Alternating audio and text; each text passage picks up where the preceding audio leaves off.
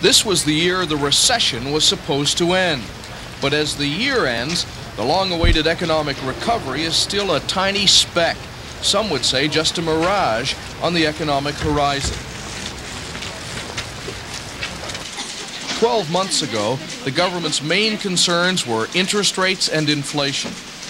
Today, interest rates and inflation are down, but nearly 2 million Canadians are out of work.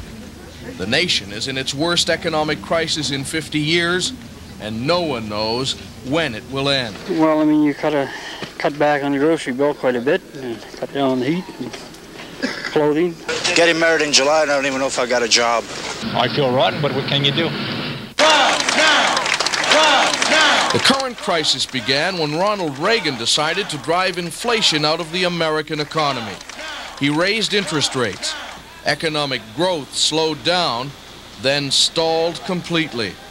As we stand here, 11.3 million Americans cannot find the jobs that they need to pay their bills and to feed their families.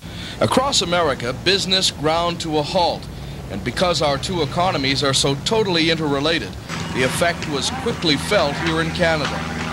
If they're not building houses in Boston, they're not cutting timber in BC. And the impact was the same right across the economy. The litany of layoffs, business failures, and bankruptcies is staggering. Small firms that had been in business more than a century were forced to close their doors. Large modern companies in fields like communications and aviation were forced to lay off workers. And in some cases, whole towns were shut down because the worldwide recession had killed the demand for Canadian products. The term bailout came into use in the Canadian vocabulary as government was forced to provide financial guarantees to keep some of Canada's biggest companies from going bankrupt.